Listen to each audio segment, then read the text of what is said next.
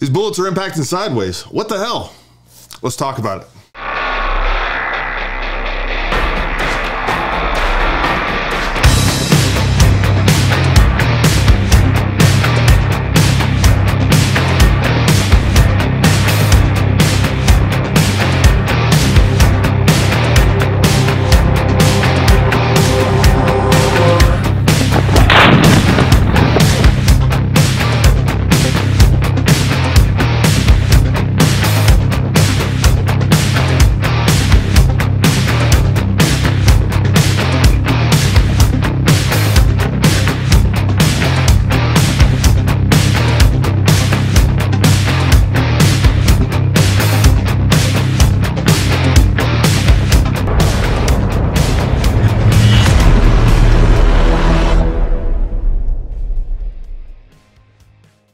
Hey folks, Gary here with Paramount. So this past weekend we had a tactical carbine course, and there were some things that happened there on the range that I thought would be fun to share with you.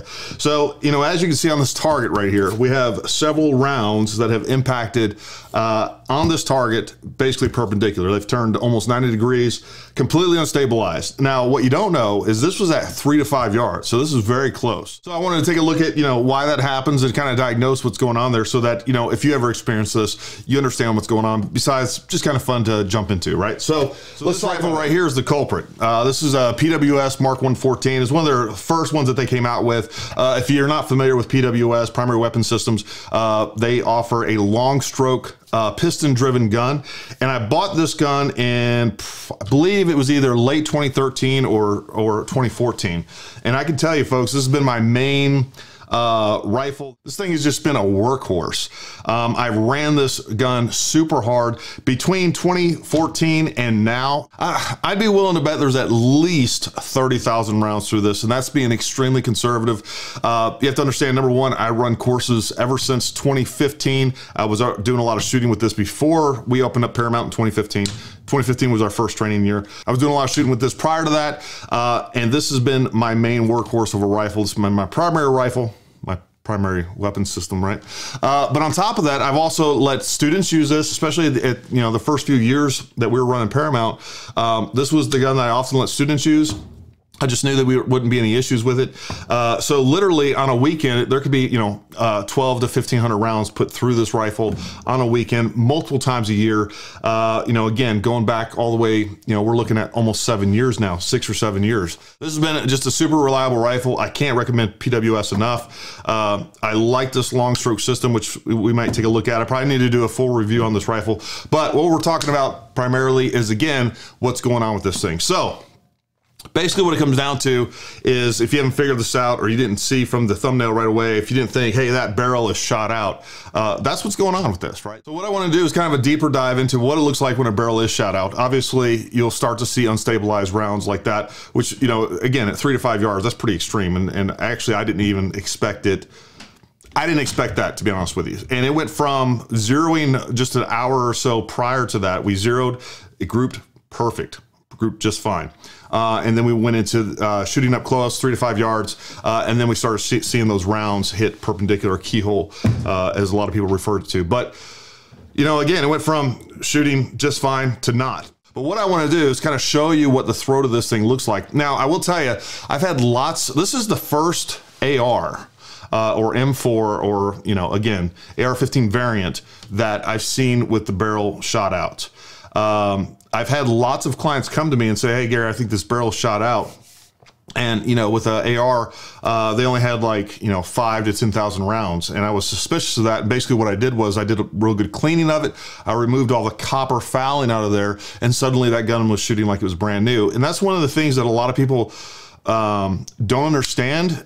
You know, even long-range shooters, as a long-range shooter, you're used to making sure there's no fouling in that barrel, including the copper fouling, because that copper fouling starts to build up in the lands and grooves, but we don't think about that when it comes to AR-15s. And I've seen lots and lots of folks out there that thought their barrel was shot out, when in reality, they had just built up enough copper in those lands and grooves to where it just wasn't stabilizing, where it wasn't biting that bullet and stabilizing and spinning that bullet enough. So again, about once a year, depending on how much you use it, but I'll tell you, about every 6 months, personally, I take my AR-15s and I clean them just like I would a precision rifle. I make sure I get all the carbon out of there, and then I make sure that I get rid of all that copper fouling on there. And you'll be surprised at how long these barrels will actually last. They last a really long time, well beyond, you know, 10,000 rounds typically. And of course, there's lots of different variables in that, right? What type of barrel it is, what the quality of the barrel, the type of ammo that you're running through it, all of that other good stuff. I have not met too many AR-15 owners that have actually shot their barrel out. Now, if we were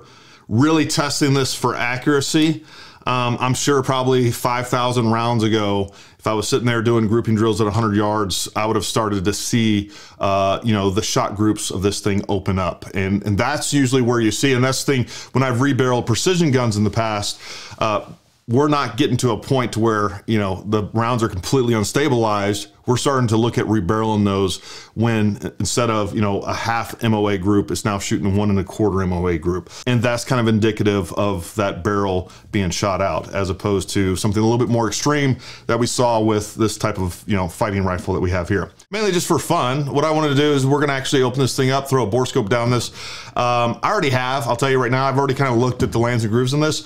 It's probably not as dramatic as you think, but you can definitely see some indications of this barrel being shot out. The thing that you really need to know is that all barrels are shot out from the breech, right? This is right here in this first couple of inches is where you're gonna see a lot of erosion of those lands and grooves. And, you know, by the time that you get to the end of the barrel, a lot of those lands and grooves still look brand new. But again, this is where that stabilization clearly occurs.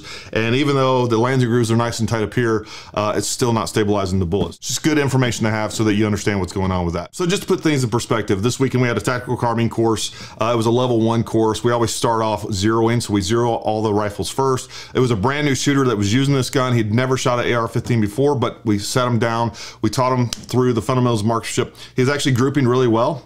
You know, he probably did about a 1/2-inch group, 3-shot group, 25 yards, just zeroing the rifle. So that was good enough. And then we got up a few minutes later, we were up shooting up close, doing ready up drills. And suddenly we saw these rounds hitting sideways, which was pretty remarkable and kind of shocking, to be honest with you. But it went from shooting fairly good to, again, not so. So anyways, let's take this apart. We're gonna throw the bore scope down there, take a look at it. I will also grab another fairly new rifle and we'll kind of compare those lands and grooves just after that breach and kind of see what's going on with that. So let's get after it. All right, so I was actually just gonna disassemble this and put it back up here. But for many of you, you probably have never seen a PWS, the long strokes system. I really like this system. It keeps everything nice and cool. It's very similar to an AK-47, but we have a long stroke piston system there. Man, this gun, you can put 1,000 rounds through it and there'll be hardly any dirt or debris on the bolt itself.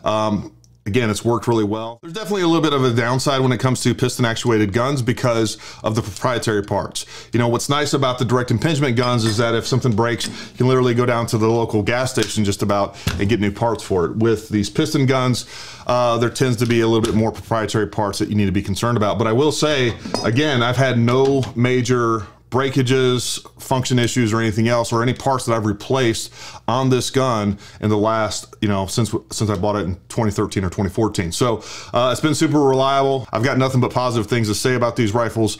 A big fan. I definitely plan on getting a few more in the future, but I'll probably do a review on these or maybe get a brand new one and review one of their newer models. But anyways, great gun. If you're interested in a piston ran gun, I do prefer these over short stroke piston systems for a bunch of different reasons. But again, overall, great gun. Nothing negative to say about them. All right, so what we're gonna do is we're gonna run a bore scope through this rifle, but also through a newer rifle. That other rifle has less than, I don't know, 2,000 or 3,000 rounds. Not that many through there. You can definitely see a big difference. I will say in the bore scope though, the contrast between the two isn't as much as I thought it would be. It's a little bit more subtle when you're looking at the bore scope, the way that the bore scope views those lands and grooves. Now, I will tell you, if you hold both of these, the new rifle and this rifle up and just look with your naked eye through the tube, that I feel like you can see a much bigger difference. You can see how clear those lands and grooves are on the newer rifle, whereas this, things start to run together a little bit more. There's definitely clearly much more erosion. It's easier to see that. And I try to get a good camera view of that, but it just wouldn't come out. So we'll take a look at it with the bore scope and kind of go from there. All right. So we're going down through here. Right here, we're in the chamber. All right, we see our chamber. Nothing crazy there. And right here is where we get to some free bore area. And this is actually where you can start to see, this is a little long. All right, this area right here, we should actually have started to see those lands and grooves. They should have started back here, but it's actually about another 1/4 inch or so before we start to see those lands and grooves. Right here, there's just very little difference between the elevation of those lands and grooves, and I'm trying to get to an area where I can trying to catch the edge of those lands and grooves, but it's just hard to do. Now, as we push this down further, we can see, and right here's our gas port. If we push this down further, all right, we can start to see a much larger contrast between those lands and grooves. You start to see how nice and tight and sharp those edges are, whereas back here, it's just lacking that, right? They're just much smoother, and there's very little contrast between the lands and grooves themselves. So this is where this barrel is shot out. It's once we get out to it toward the muzzle, again, you'd be hard pressed to see a difference between this and a fairly new rifle. I mean, those lands and grooves are fairly nice and sharp. Preparing for this so that you can see good detail of the lands and grooves in here, I cleaned this rifle just like I would at cleaning a precision rifle. And up here in this video, if you haven't checked that out, go check that out. But I lay out exactly how to clean a precision rifle correctly, what products to use, and exactly how to get it done without any nonsense. So go check out that video. I think you'll enjoy it. But here again, you can see a lot of detail in the sharpness of those edges of those lands and grooves. When we get back here to that throat, we see an excessive amount of free bore, and free bore is the area between the chamber and where the lands and grooves actually start, where that bullet's ogive connects with those lands and grooves. And there's an excessive amount of free bore because, again, those lands and grooves probably started out right here, all right, where those streaks are. That was probably at one time an actual groove, but it has just been eroded so much to where there's almost nothing left there. So excessive amount of free bore there. And that's where, again, those first couple inches is where it all happens, where that erosion takes place, where that barrel is shot out from. All right, so that was a PWS. You can take a look at that. I'll throw up the other one here in just a second by itself, and then we'll probably put them up together as a kind of a comparison between the two. All right, so what we have here is a F4 Defense. Again, these are also great rifles. Huge fan of these as well. As far as a direct impingement, I can't recommend them enough. And we're gonna see the difference. This is a fairly low round count, again, probably somewhere between 1,000, 2,000, something like that. But you can see the chamber here, and look how much, you can see the free bore area. This is what looks right.